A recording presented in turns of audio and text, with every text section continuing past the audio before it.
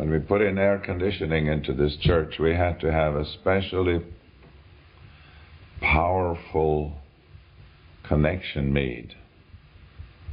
Power line.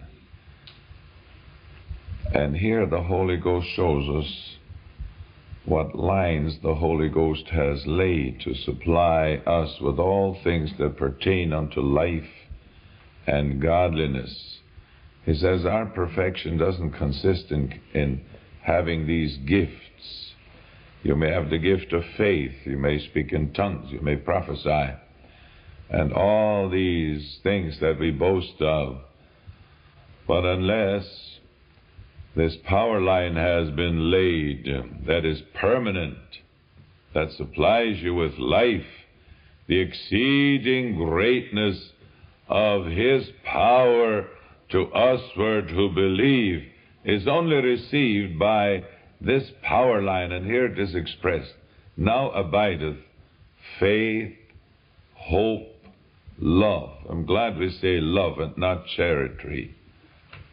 One of our little boys said, the greatest of these is charity. And he smiled. But it's faith, hope, and love. And whether you ever prophesy or speak in tongues, or whether you ever carry any of these gifts, these are the power lines that God supplies you with. To usward who believe. Faith. Jesus said, except ye see signs and wonders, ye will not believe. He means by that, you believe anyway. Christ is the same, just the same. And our life consists in being united to Jesus Christ by this living power line.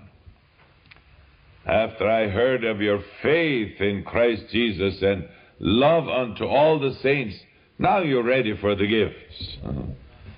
Now the power flows, and now God can give you what He wants to make you an effective minister. But until that power flows in its full voltage, you're no good. There will never be the outflow of the life of God. And I'm so glad that God wants me to believe all the time, to live by faith, to live by the faith of the Son of God, because He's always within me. And without Him I can do nothing. And that ought to call my attention to Jesus. Delight thyself also in the Lord, not in myself, not in my gifts, not in my ministry, not in my success nor my fruitfulness, but in this Lord who is Lord, who is Himself, who is all and in all, and only, as I believe, all the time is He honored all the time. And I won't think of honoring anything else or anybody else, including myself, but I will expect everything from Him and nothing from myself. It is a wonderful thing that God says, now abideth faith. We need faith because we need Christ. There's that power line. God wants us to know what is the exceeding greatness of His power to usward who believe. That's how Jesus Christ reigns, when that power line is intact and the fuse is not blown. It flows all the time. 7 spirits of God come from the very throne of God, sent forth into all the earth. And as I keep my eyes steadfastly upon Him and refuse to look at anything, refuse to look at the works of the devil or my own works, my whole body will be full of light. That's what faith does. And faith is only faith when it connects me with Jesus and connects Him with me. Ich habe dich, was will ich mehr? I possess Him. Wenn ich nur dich habe, hallelujah. Oh, that ought to be my concern. Moment by moment, I'm kept in His love. Moment by moment, I've life from above. That means that moment by moment, I get out of the way that Christ may come forth. And now whatever He does is His business. Whether He speaks in tongues or prophesies, or whether he performs works of healing, or whatever He does, that's His business. And if He doesn't do it, it doesn't make any difference at all. He's still mine. And he is still all and in all. He is still king. He is still my wisdom and righteousness and sanctification and redemption. Oh, to be so wrapped up in him will make me forget everything else. And isn't that where the danger comes in, when we get our eyes on things, or on powers, or on ourselves, or our success, or our victory? What danger results? Well, that's where people get into fanaticism and in all kinds of byways. We don't know how deceitful our hearts are until we get into trouble, and sometimes God has to allow us to get into a fix, into trouble, to wake us up and make us realize that we are not giving honor to Jesus Christ. Oh, beloved, nothing matters but Jesus, and faith unites me to him. This wonderful word, now abideth faith. Faith is always that stream of life that flows from the throne of God and brings life wherever it's allowed to flow. And it must be allowed to flow in my life. God said to me years ago, give yourself a chance. And then he said, give me a chance. Oh, the exceeding greatness of his power doesn't mean that it makes me powerful. Quite the opposite. I glory in my infirmities, that the power of Christ may rest upon me. I'm happy when I know that I'm nothing, that he might be all and in all. I'm so glad that I don't have to pump water out of these foul cisterns that men have dug, but it flows from the central fountain, from Jesus Christ, moment by moment. Thank God. And it's always a life-giving fountain. The exceeding greatness of his power is waiting to be revealed, is waiting to make room for the authority and the reign of Jesus Christ. And I must make room for him. And that's why I must learn to walk by the faith of the Son of God. And I learned that in trial. Faith is made strong in weakness. Out of weakness we're made strong. They wax valiant in fight. Faith is not triumphant until you met the enemy. Glory to God. And then you realize that you're lost and you're licked. And then you realize that God fights your battles for you. This battle is the Lord's. Oh, this faith, this wonderful faith, is faith in the Son of God, is faith in the finished work of Christ, is faith in the King, faith in his fullness. Out of his fullness of all we receive grace upon grace. I made the statement a number of times that in the Gospel of John, the word believe is recorded 100 times. 100, that's a very significant. As many as believe in him. He is there. There's the great fact. Nothing matters but him. Praise the Lord. And as many as believe in him. Let not your heart be troubled. You believe in God? Believe also in me. I'm here now to be you. I'm here to displace you. I'm here to fulfill in you all that God will be glorified by. I'm here to do what the law could not do. I've come to fulfill, not to break the law, but to fulfill. And to believe Jesus Christ is to make room for him to do it. And that's why we must have the teaching about rejoicing. Rejoice in the Lord always, and again I say rejoice. We are the circumcision. Here's the true Israel of God. They have no confidence in the flesh. They don't go into a dump when they see that they're nobody, or somebody tells them you're no good. They're happy. A man said to me, goodness, you think a lot of yourself. I said, I know it. What? He says, and then you're proud of it. I said, wouldn't do me any good to dump over it. I can be just as happy for you to tell me that, because I cannot make myself humble, and I can't keep myself humble, but I know one that can, and one who has proposed and guaranteed to do it, if I let him. But only my faith in him will keep me united to the Son of God, and keep him united to me. Believe in me authorizes me to make him my satisfying, everlasting portion, more than life to me.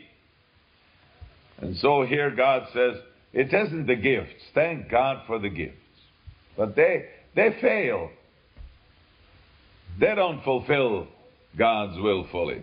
They're the outflow of your life of faith and union with God. But if you have no gifts and if they're not exercised, God must have a reason for it. That's His business.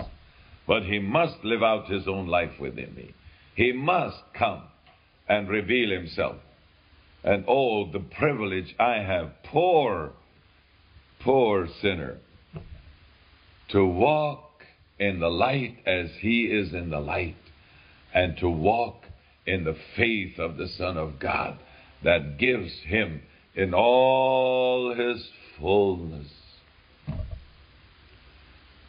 And he that believeth in me, as the Scripture has said. What does the Scripture say? Well, read the Old Testament, and all the promises are yours in Jesus Christ. From within Him shall flow rivers. How come about? Well, Jesus Christ is that fountain. Hallelujah.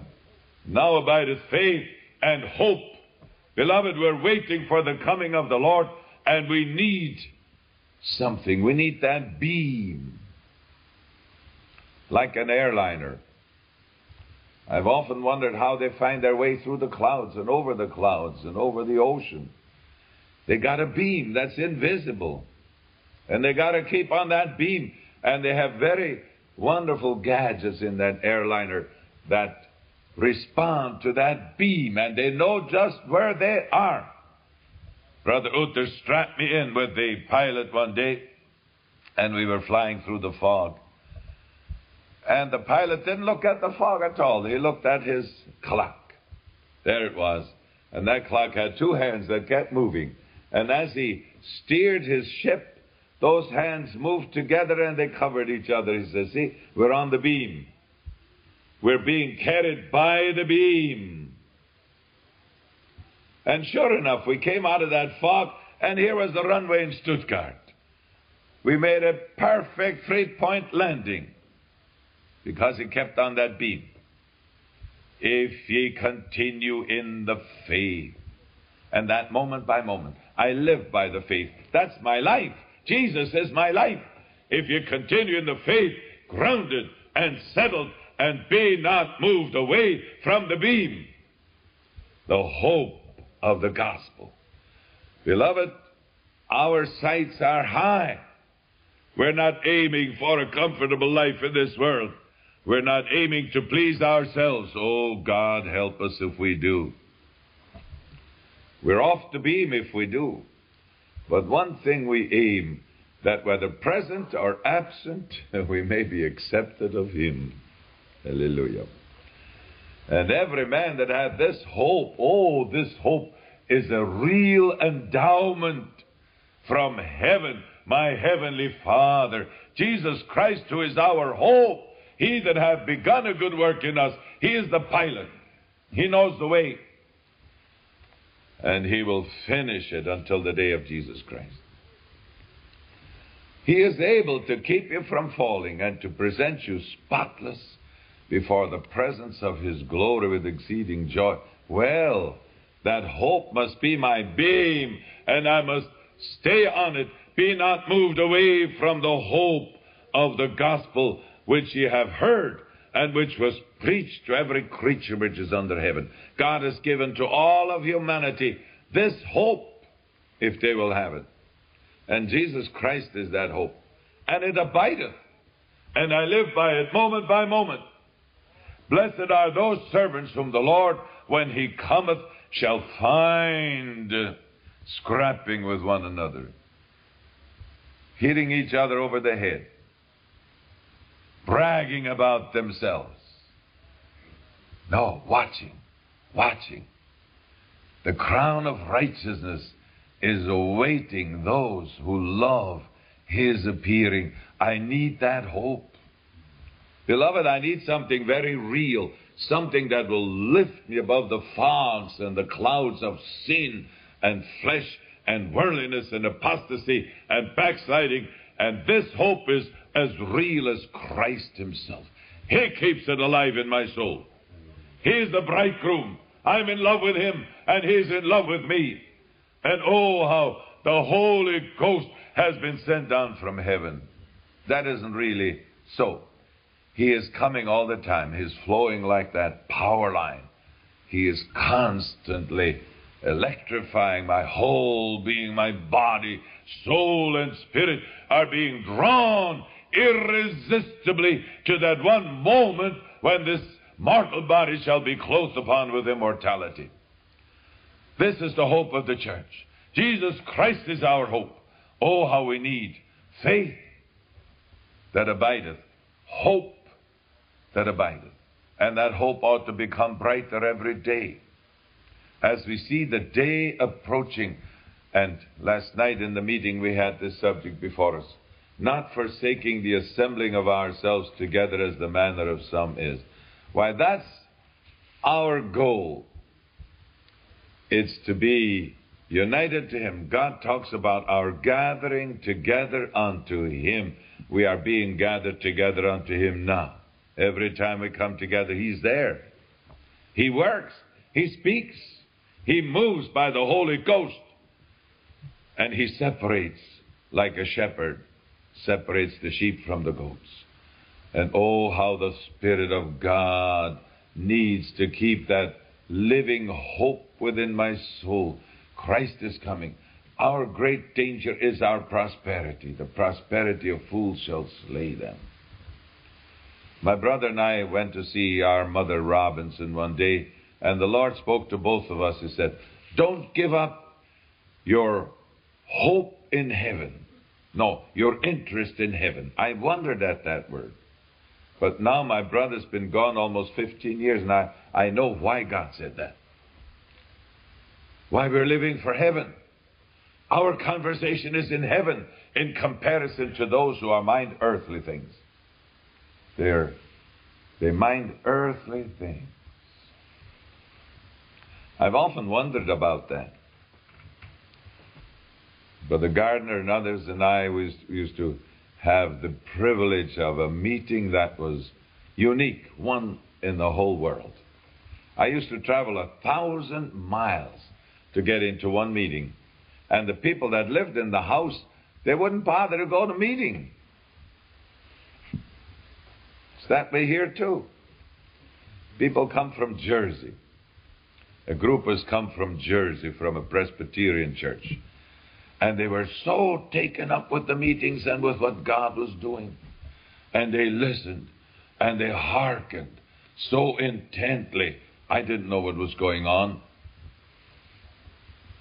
We were talking about the dangers of television in the home.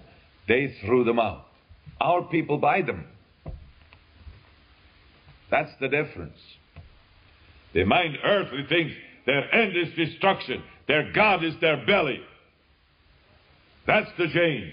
Beloved, I need to be on the beam. We're going to see Jesus face to face. We're going to be changed in a moment, in the twinkling of an eye, at the last trump. And God gives us a pilot. Glory to God. And He supplies the power of His endless life. And by faith, I walk in the light as He is in the light. And this hope keeps me on the beam, makes Jesus Christ to be my pilot, directs every step of my way, every moment of my life is directed by the Lord Jesus Christ. Every thought I think. Be not conformed to this world, but be ye transformed by the renewing of your mind. Beloved, these things are nice words, but as long as they're only words, they're nothing but a pleasant song. We can preach about it and still be a castaway. But if we're very wise, we're going to do as Gordon said, Gordon Waldvogel, we're going to meditate therein day and night. Here you've got a wonderful example in Joshua. You know, a group of Pentecostal people recently said, oh, we don't need the Bible anymore. We have prophecy now. Look at Joshua. He had gifts of faith by which he was able to make the sun stand still. You try that. What faith he had. What marvelous power that man had. Moses laid his hands on him. And then in addition to his gifts, as a foundation for his gifts, he was commanded to not let this word depart out of his mouth, but to meditate therein day and night. You cannot carry gifts. You cannot carry powers. You cannot walk with God unless you have this roadmap before you day and night. How carefully. Did you ever see a stitcher? We have in Switzerland these embroiders. They're known all over the world. They're artists, like all Swiss are.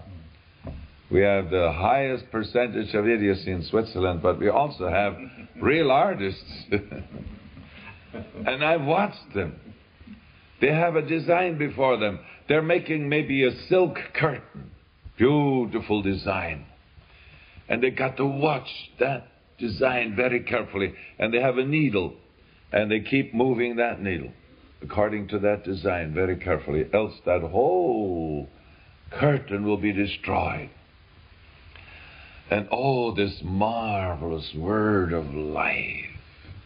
That's where faith comes from.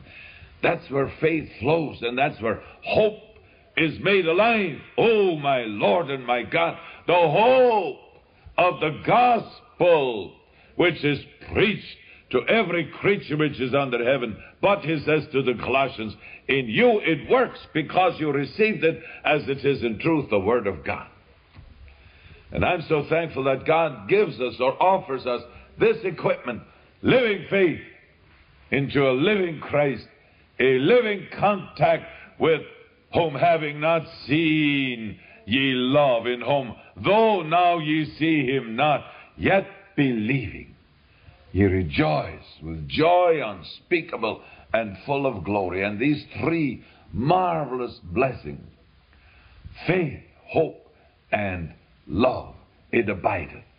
And God must show us how we lack love and how he wants us to be filled with love and how he offers us that brand of love that was in his heart toward his Son. As the Father hath loved me, so have I loved you. And now a new commandment I give unto you, that you love one another as I have loved you. Is it possible? It's inevitable. If really I take Jesus Christ for all he offers me, himself, he will not suffer me to be selfish any longer. He'll offer me his love. Talking about Mrs. Robinson, you pardon me, but she is really the dearest thing on earth to me. And one time she was telling me how God dealt with her about love. She had, there was a woman in Toronto who had a mission, and she hated Mrs. Robinson, and she preached against her. She said terrible things against Mrs. Robinson. She roused people against her all over the country. Pentecostal preacher, she didn't have the light. And one day the Lord spoke to Mrs. Robinson. Do you love Mrs. Hebden? That was her name. Yes, I love her. I pray for her. In her meeting, she'd pray for her. When Mrs. Hebden had a revival meeting, she would call on her assembly to pray for those revival meetings. She'd send her people there in spite of the fact that she knew that when they went there, she would be cursed publicly. Do you love Mrs. Hebden? And she said, yes, Lord, you know I love her. Well, the Lord said, do you love her as much as you love Mrs. Brooks? Mrs. Robinson smiled. She says, you know, Mrs. Brooks was the dearest thing to me on earth. I loved her like myself. I said, Jesus, are we supposed to do that? The Lord said, yes.